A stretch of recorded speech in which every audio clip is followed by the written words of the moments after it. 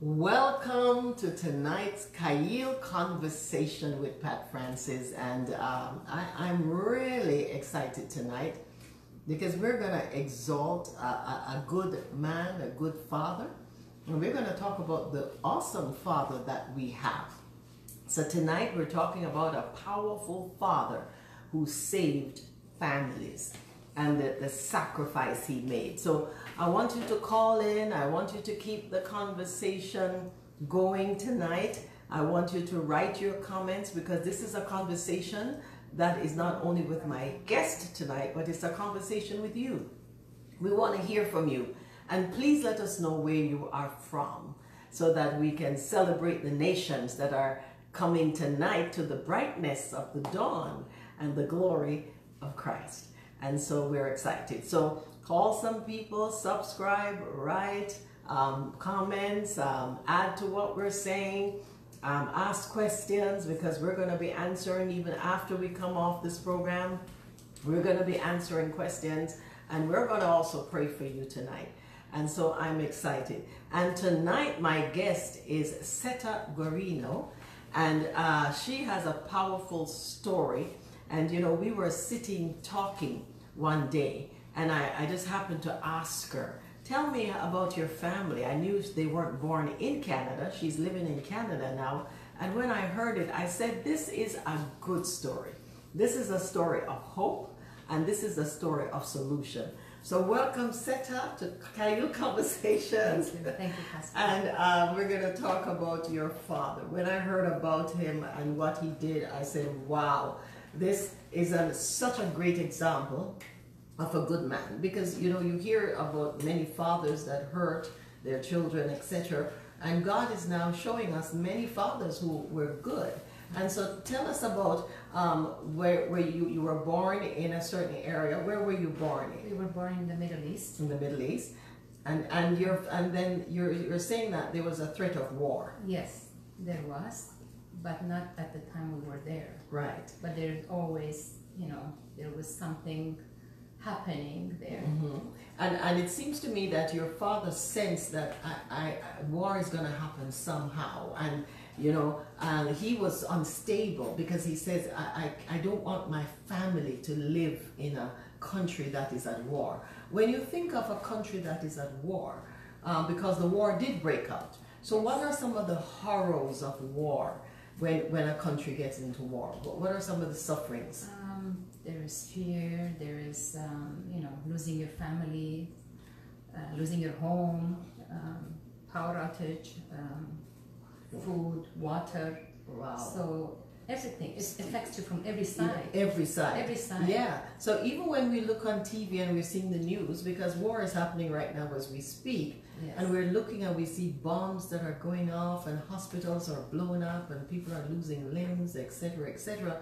So when you're in a war-torn country, you can lose anything at any time. Exactly. So there's no stability. No. You know, I don't know if you can go to the banks. You know, you just don't know what we think as normal. Yes. If it's normal anymore. So he decided that I need to get my family safe. Yes. And at that time, just tell me about him. Was he in business? What did your father do? My father was a merchant, so he traveled a lot. Mm-hmm. And so he was just always on the go. He was traveling outside of the country. But always the back of his mind, he was thinking to find a place for us. Wow. To find a place that he can give us a, you know, a better future, better life. Yeah. So, and you said he had a factory as well. Yes, he had a factory right. as well. So he stood to lose a lot if this war broke out, right? Yes, yes. Yeah. So then, because he knows the horrors of war, then because you were refugees at one time, right? You had to. Did you go there? Were you born were you born there? Yes, I was born. You there. were born there because I know that there's some groups went there too for safety. And then war came there, so we had to move to another place, you know. And so when you think of that, what were some of the countries that he began to visit in his back of his mind? Is this where God wants me to put my family? Is this where God wants me to put my family? What were some of the places?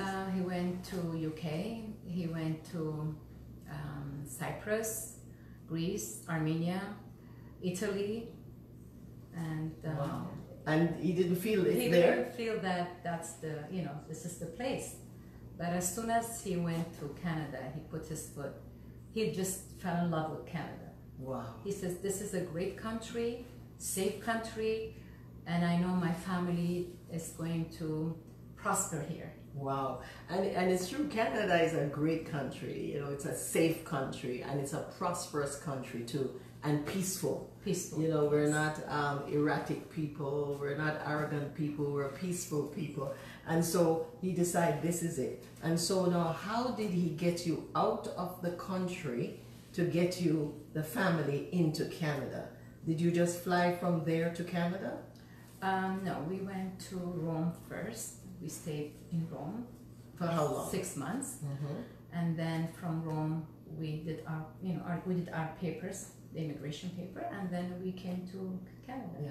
So permanent resident. As permanent resident. Yes. So then he settled you and his wife and the family in Canada. Yes. And then, but he was still living in the Middle East. Yes. Yes. So he would come back and forth. Yeah, he would go, you know, because of his business. Yes. Okay. So he traveled as a business Yes, person. yes. And then he would stay for a long times in Canada, or just. He would stay for 6 months and few months, and then he would go back. Yeah. How many years did he go back and forth before he finally settled? A long time. A long time, A long eh? time. Yes. So you can imagine that even the family, you know, just the quest to save his family, he wanted to settle them. He was away from his wife and his family, but he wanted them to have peace and safety. And we want to welcome those that are joining us. Susan Toledo from Saskatchewan, Pastor Jermaine, Tay, Pack. And we want to welcome you from Karen and all those that are joining, and Sharon and Tanya, those that are joining from different nations. We want to welcome you, joining from across Canada. Tonight we're talking about a powerful man who saved the families. So your father will go back and forth. And you were telling me that he was a good man. He was a very good man, a godly man, generous man. He helped a lot of people. And he was known by his name. Wow. So he was an influential man. So when you say his name, people right away, they know him. Wow. So he was very... so he was powerful, he was wealthy, yes, very influential, yes, you had riches in that place. So for him to want to give that up for peace and safety, you can imagine the decision. yes. And you know, as an older person, you just don't want to start from scratch. And sometimes when you go to another nation, you have to start from scratch again. Yes, and that's why and so did he lose it all? He did lose Yes. everything. And the war did break out, didn't it? Yes, right after when we left, 7 months later, the war broke out. Wow. And it was a war after a war after a war. Yes. And the country's never the same again. Yes. And he lost everything. And he lost everything. But he had the most important thing. He had God and he had his family. Yes. And you were telling me how he had the 3 girls and 2 boys. Yes. But he just loved his girls. Yes. Yeah, we were his favorite. Yes. He always called us, you know, you are the flowers of my life. Oh, wow. So we were, you know, he was very proud of us. Well, yes. Proud of us. And we would listen. Whatever my dad said, we just listened. When he said things, you know, we just obeyed. With no questions. No question. Because No you questions. trusted him and We you felt trusted. safe. Yes, we felt safe. And that's the thing, to feel safe with your dad. So when he speaks, everybody just say yes and just obeyed, because he was a good man and he was a great father. And this is why we're talking about a good man and a great father. And you know, the Bible says, I know the plans I have for you, plans to prosper you, not to harm you, plans to give you future. So God says it, and then God was leading this man. Suddenly one day, we've got to get out of this place. War is gonna come. I have got to save my families. So he saved the first, you were the first, which is 5 children and your mom and dad. Was it the first group that came? It was just 4 of us at the beginning, but then after, you know, the rest of my family start to come. So he helped other families, He helped not just other his families. immediate families. So almost in total, 40 people. Wow. This is why I'm saying a powerful father saved families, because he helped over 40 people to come to Canada for safety from a war-torn nation. And now, over the years, marriage and intermarriage and children and cousins and everything, it's about 90 of you here in Canada. Yes. Yes. One man saved 90 people just because he says, I must save my family and put them in a safe country. And so when we talk about this great man, because I met your dad, and of course your mom is such a strong woman too, but you know, it reminds us of Father God. Yes. You know, he saved 90 people, and yet now Father God is another level of goodness and greatness. But you can see why God blessed him, because he used to have a saying that he wants to bless people so he get blessed, or something like that. What was it he said? Do you remember what he would always say? I'm going to bless somebody to be blessed. Yes. Something because like that. God is going to bless God me. is going to bless me. So he lived by blessing somebody because God is going to bless me. And we think of the Bible of, I can think of two people that they talked about. The centurion. Yes. He had a servant that was ill. And they came to Jesus, the elders, and said, you've got to help this man because he wants his servant to be whole.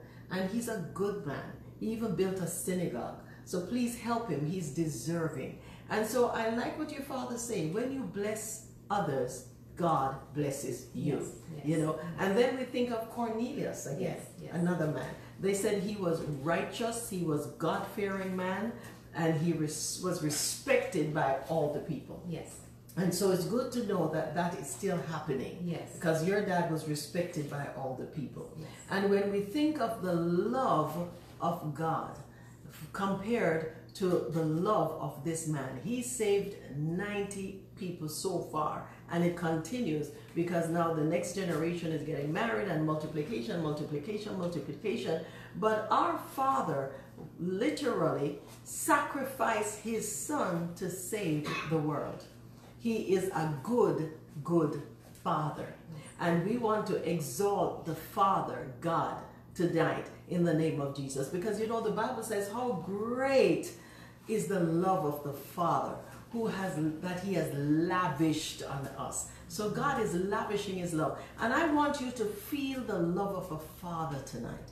You know, your biological father might not have been as good as this man, but you have a heavenly Father now who wants to lavish his love on you. They were telling me how he would bring gifts for the girls, and you know, whatever they tell him, Daddy, I want this, I want this, I want this, and he will bring a suitcase full of gifts for the girls. In other words, it gives him pleasure just to see the joy on your faces, you know. And the Bible says how great is the love of the Father that he lavishes on us. And God wants you to feel his love. You know, he wants you to know that you're loved, but he wants you to feel his love.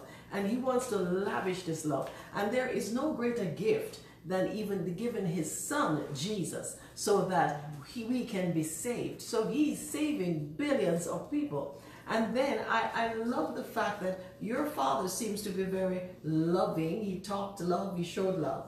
He was really a very loving man, intimate. Yes, he was. And he always taught us to love each other. Wow. That was always his word. Even when we came to Canada, we always remember the word that he taught us. Love each other. So that always plays in the back of our mind that we need to respect and love each other. Keep the family together. Wow. Yeah. Yes. And you know why when you hear that tenderness of a father, you know, just speaking truth and speaking life to the family, so that what he is, that he will put it into the family to have the same character, to have the same culture of love and sharing and helping one another and saving one another and protecting one another. And so it is exciting to see how a father literally instill in his children the character of Jesus. And I love it when you talk about, he used to call you names, you're his flowers and all of that. I think of the intimacy of the Father. that when his son Jesus was baptized, he says, "This is my beloved son in whom I am well pleased." And so God loves you and he wants to be intimate with you. I want you to feel love tonight, because it will be a shame for God to so love the world and yet we're not feeling his love. You know, it's not just about being religious and going to a temple and going to a church, but God wants you to feel like you are loved and to know that you are loved. Because when you know that you are loved, you feel safe. Yes. You see, you know your dad would always do whatever he can to protect you, Yes. you know, to provide for you. So you feel safe. I want you to feel safe tonight because he loves you. And if God, the Bible says, did not spare his son, what more would he not give to you when you ask? God wants you to ask and to have a relationship with him. Jesus gave us the permission. He says, call him Father. So when you're praying, he says, call him Father. Now that is open up the whole thing, because when you call God Father, he's not just a God who's up here and you're down there, but he's your daddy. He's your papa, you know. And Jesus says, when you pray, say, our Father who art in heaven. And so call him Father, because he wants you to know, and he wants to call you my daughter, and he wants to call you my son. So tonight, feel the love of the Father. I want you to be safe, because when you're safe with him, your future is safe. And this is why he says, I know the plans I have for you, plans not to harm you, but to protect you, and plans to give you hope. And this was what this man wanted for his family, hope. Yes. You know, hope of a better life. Yes. Hope of living out of the war. Hope of being bombarded with bombs and you don't know when you can lose a limb, etc. Hope that they can be stable, they can go to school, they can get married, they can have families, and they can be strong for each other. And they give you a future. He didn't want their life to be cut off. So he wanted them to have a future, and they did have a future, and now they're multiplying and having children and children and children and children. They have a future, and God has a future for you. Amen. And you might not know what the future is, but God knows. And this is why people secure, secure, secure. The word security tonight is very important, because when you have a loving Father like that, you are secure. You don't know where he's going to lead you tomorrow. You don't know who you're going to meet tomorrow. You don't know what's going to happen tomorrow. But you are secure when God loves you. He is a loving Father. And then I like the verse that says, as a father has compassion on his children, so the Lord has compassion on his children. So he's merciful. And so you might have made some mistakes. Don't allow you to think that God won't love you because you make mistakes, you know. No matter what these kids did to their father, he would always love them. His love was a commitment, his love was stable, and his love was secure. I am talking about a man, an earthly human being. He was not a perfect man, but he was a good man, he was a godly man, and his family were secure. What about perfect God? He loves you perfectly. It never wavers. It's not up and down. It is perfect. I want you to feel security, and I want you to feel peace. God is your Father. And you know, the way to this Heavenly Father is through Jesus Christ, his Son. And Jesus, I just love the fact that God is so great, you know, Father, Son, Holy Spirit, that Jesus died for you to welcome you into his family. And so I welcome you into the family of God tonight. And you keep writing and you keep asking questions, and I want to hear you to tell me your daddy story. Or maybe you have a mama story, because the mother, I've met the parents, and the mother is very strong, because like you said, that the mothers always stay at home. Yes. With the children. Yes. That's their job, yeah. You know, so their work was at home. And to be uprooted out of their beautiful home, wealthy home, to Canada to start from scratch, she had to be strong. And she had 5 children, so she had to be strong 2 boys and 3 girls, so she had to be strong. And so the mother was also a strong woman that gave her life for the children. Yes. And you know, in those days, the older parents, they give their life for the children. They live for the children. It's not the same now. But in those days, they love their children and they give their sacrifice for their children. And so, people of God, your Father loves you. You have a God who loves you. You have a God who has saved you. You have a God who wants to heal you. You have a God who wants to protect you. You want a God who wants to give you his peace. So tonight, I'm going to pray with you and pray for you. And I want you to join me in this prayer to make God your Father. Because you might have been religious as they were, but they didn't have a relationship with God, which is a different thing. Yes. So they went to the temple and they went to the church and they went to the place, but the relationship didn't happen until they got what you call saved in Canada. And to be saved means, yes, God is there, but I want him to be my personal God. And that's what we want for you tonight, because Father is waiting for you. He wants to lavish his love upon you, and he wants you to be secure. Whatever situation you are, you will be secure in your heavenly Father. So Father, I pray for those that are watching tonight. I pray for those that are needing the comfort of a Father tonight, in the name of Jesus. And Jesus, I thank you that through you, we have a heavenly Father that loves us. A heavenly Father that says, I will never leave you. I will never forsake you. I will always be with you. And so we can be secure. And the word security keeps coming up tonight because it's not a popular feeling for people to be secure. But you can be secure in the love of your heavenly Father. Wherever you live, whatever nation you live, be secure in the love of your Father. And because God also says, I know the plans I have for you, you just never know what plans God has for you, because when they were growing up as children, they didn't know they're going to be living in Canada one day. They didn't know, but God knows the future. God knows the plan. And immigration cannot stop you. Nothing can stop you from the plan of God. If God wants you to be born one place, relocate another place, God is able to lead you in the path of righteousness for his name's sake. And when he talks about the path of righteousness, he means the right plan, the right doors, the right opportunities, the right thing in your life that will lead you in your future that is already designed by God. Well, Seta, I am so excited tonight. I'm always feeling a good thing in my heart when I hear that story, because it's such a good story. And it just makes me feel more loved by my Father, my Heavenly Father, and to know that God loves us so much. So thank you for being here tonight. Thank you. Yes, and for sharing that story. And you really have to go and tell your mom now, guess what I did, and let her watch on Facebook and just celebrate her life of being a good mother as well. Well, I'm excited to have you tonight and for this story.